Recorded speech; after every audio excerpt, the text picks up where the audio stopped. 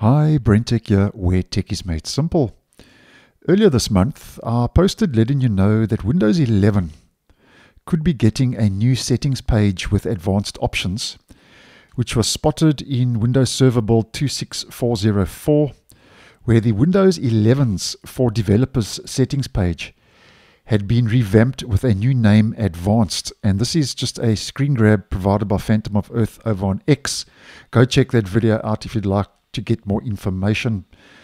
Now, just to let you know that I have noticed today in an update from the Microsoft Store that the first traces of the so-called new advanced options have started appearing on both my Windows 11 and my Windows 10 device. So if I head into my settings, and this applies to both Windows 10 and 11 as mentioned, head to System, and we scroll down to System Components. Here you'll see Windows Advanced Settings, 72 kilobytes in size, so it's very small. And if we click on the three-dotted menu and head to Advanced Options, there's no way to uninstall this. And I see that the background permissions are set to never by default. So it's not running in the background. So I thought that was interesting. And I thought, okay, well, I've received the feature. So I went into my system page again. But my for developers is still there because, as mentioned, for developers settings will be revamped with a new name called Advanced.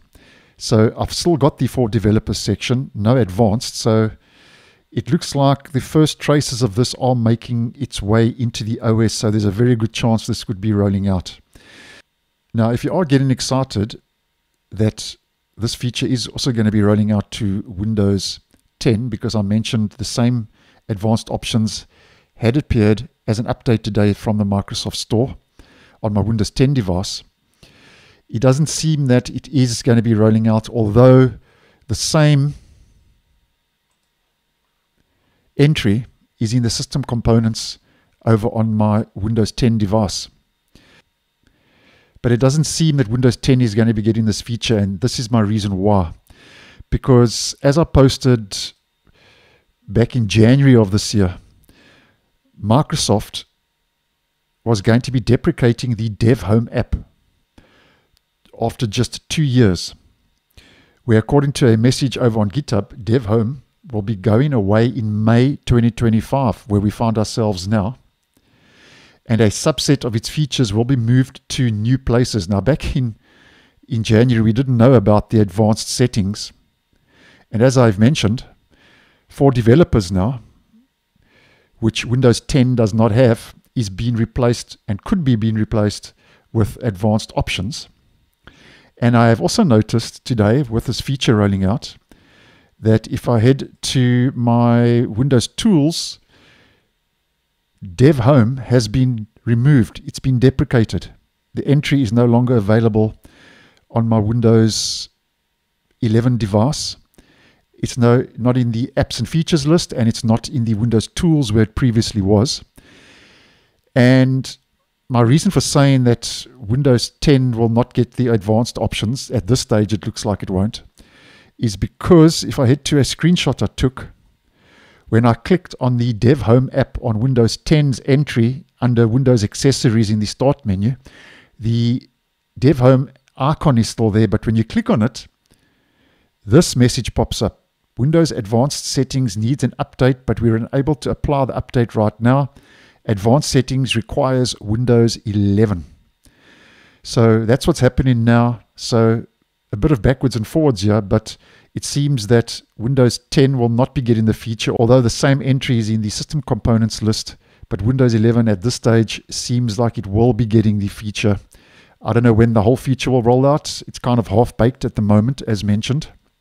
So for developers was basically a advanced options in itself, as you can see.